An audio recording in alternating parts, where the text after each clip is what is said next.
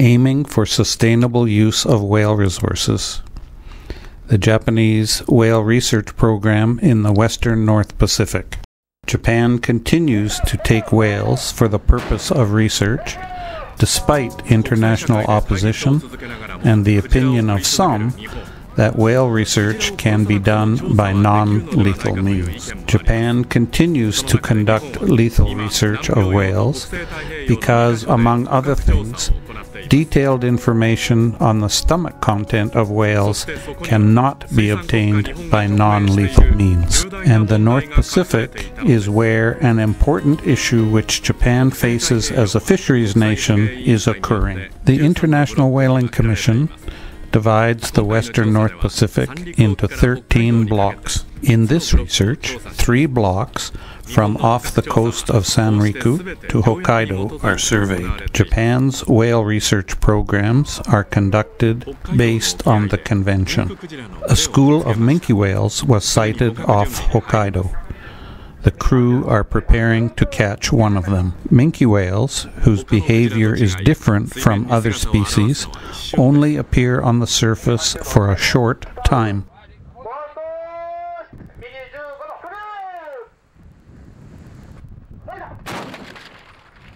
After an hour, finally the minke whale was sampled. This minke whale revealed a grave concern which affects Japan as a fisheries nation. About 20,000 minke whales are estimated to live in the waters around Japan. An important fisheries resource species, walleye pollock, was found in the whale's stomach in great quantity. Whales have been a protected part of the ecosystem for a long time because of the IWC's complete ban on commercial whaling.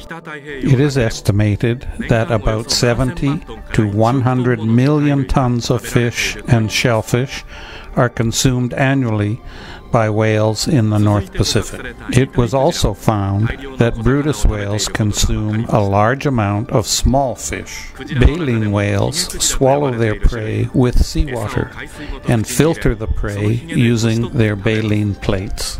Many small fish were found in the baleen plates of this Bryde's whale. In the past, baleen whales had been considered to prey mainly on krill, but their actual ecology is beginning to be revealed by the Japanese research.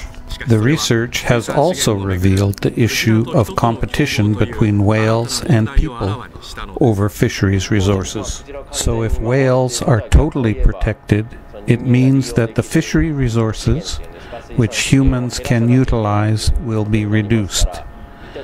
The issue is the extent to which this will occur. The human population is growing. In developed countries such as Japan and the US, we do not experience food shortage. However, after a decade or two, I believe that it is necessary to understand what kind of resources there are and how much of them we can utilize, as we could soon be reaching the limit for cropland expansion. I believe that we need to understand the ecology of whales, and we need to manage this resource, to use it sustainably where it can be used, and protect it where it should be protected for the future. How we should utilize our resources effectively is the basis of Japan's whale research. As we may be facing a food crisis in the future, management of marine living resources has become an important issue for the world.